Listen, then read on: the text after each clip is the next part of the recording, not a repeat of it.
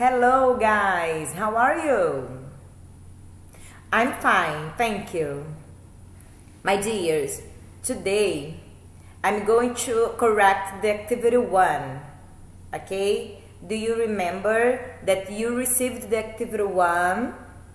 Yes, so please pause the video and get your activity 1. Okay? And follow me, please. Pessoal, hoje eu vou corrigir com vocês a atividade 1 que vocês receberam nas semanas anteriores. Então, dá uma pausa no vídeo, vai lá, pega, ou então abra no seu computador e me acompanhe a correção que eu vou aproveitar e vou explicar mais alguns detalhes para vocês. Ok? Let's go? Vamos lá?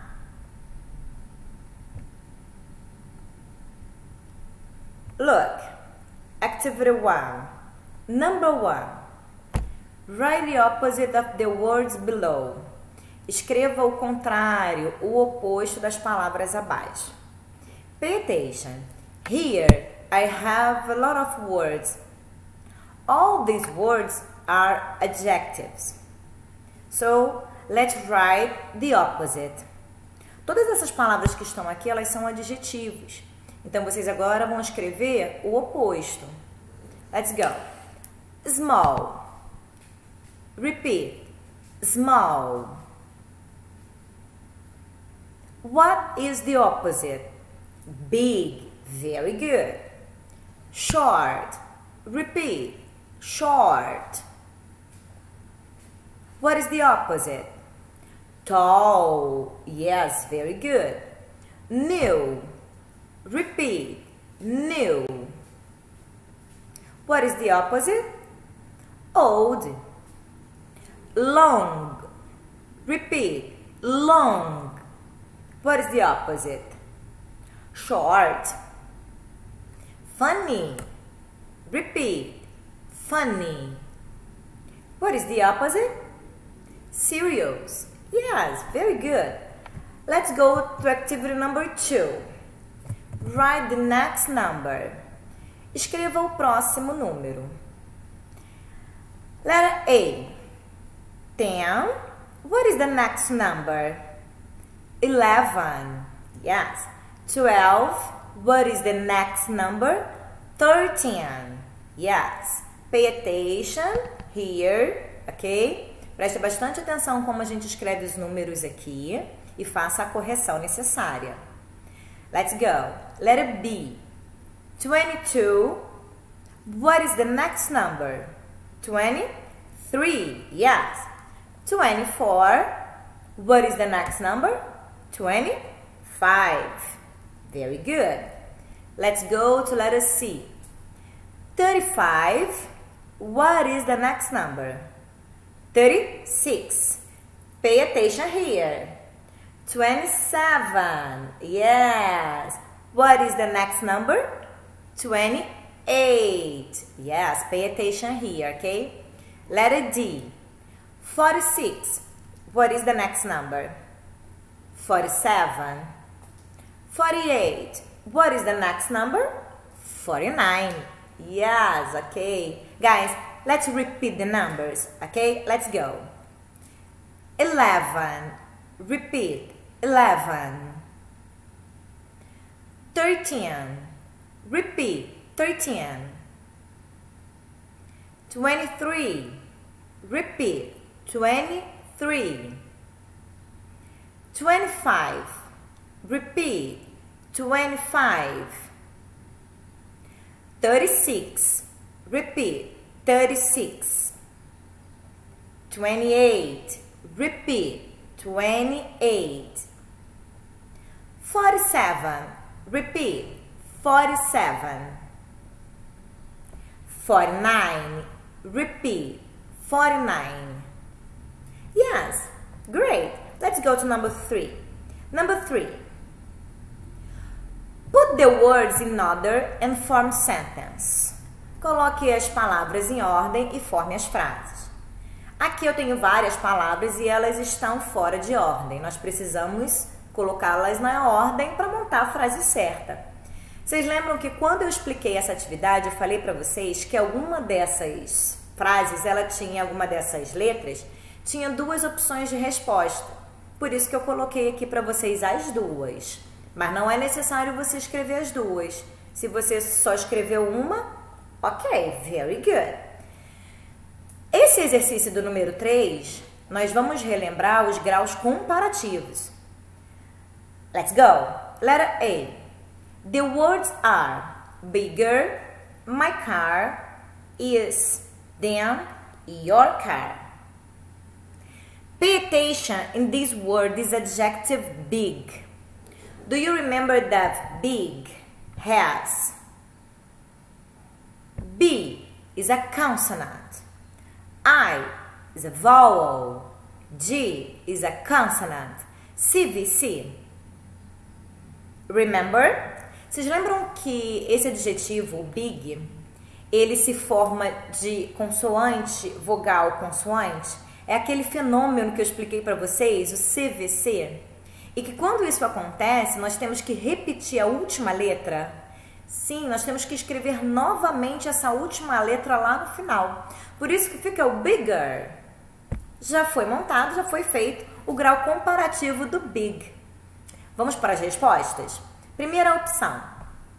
My car is bigger than your car. Or, your car is bigger than my car. Letter B. Lisa taller than is Mary. A primeira opção. Lisa is taller than Mary. A segunda opção. Mary is taller than Lisa. Yes. Number no. Letter C. Let's go to letter C. Smaller orange is watermelon than. Orange is smaller than watermelon. Very good. Very good. Aqui eu só tenho uma opção. Yes. What is smaller? Orange or watermelon? Do you remember what is small? Small. Big, small. E isso que é menor? Orange. Yes, very good. Letter D. Sandra younger than is Henry. Primeira opção. Sandra is younger than Henry. A segunda opção. Henry is younger than Sandra. Guys, pay attention, letter D. Tell me, please, what is the adjective in this sentence? Young, very good. Qual é o adjetivo? É o young. Quando eu quero comparar, eu vou colocar o ER no final. E vai virar o grau comparativo younger, o mais jovem. Very good. Let's go to the next exercise. Number 4. Observe people and make an X in their characteristics. Observe essas pessoas e faça um X nas suas características. Look, Anna, Christina and Amanda. Let's go. Anna has long hair. Yes, long hair. So put an X.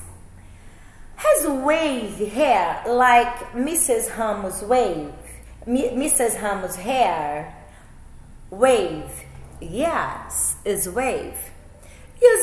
Uses glasses? Yes. Anna. Tall? She's tall. I don't know. If you want to put an X, ok. Não dá pra gente perceber aqui se ela é alta ou não, né? Mas se vocês acham que ela é alta, marca um xizinho. Let's go to Christina. Let me see. Pay attention. Christina has long hair. Yes, great. Wavy hair. No. Is straight hair. Okay. Uses glasses? No. Yes. Tall? I don't know. I think yes. I don't know. Não dá pra gente saber. Ok, no problem, guys, ok? Let's go to Amanda. Long hair, yes, perfect. Wavy hair, no. Straight hair, yes, so don't mark an X. Uses glasses? No. Is she tall? Yes, very tall. Great. Guys, let's go to number 5. Use personal pronouns. He, she, it or they, according to the words in parentheses. Utilize os pronomes he, she e it de acordo com as palavras que estão dentro do parênteses. He, she, it ou they. Letter A. George. George is a boy. He is happy. Very good. Letter B. The tree. Remember, I use the pronoun it for object, for animal, for place. It is green. Great. C. They are on the wall. Yes, the posters. Posters is in the plural, so I use they. Letter D. The dog. I use it. Dog is an animal. Very good. Letter E. The flowers. Plural. Yes, I can't use it. They are. Yes, they are in the garden. Very good. Letter F. Diana. Diana is a girl. He or she. Yes, she has a car. Very good. Letter G. He is my brother. Marcos. Yes. And letter H. Amanda and Sandy. Plural. 2 girls here. Yes. She, no. They. Yes, very good. They are my friends. Okay? Guys, don't forget to study, correct your activity, and let's go to the other class. Bye-bye.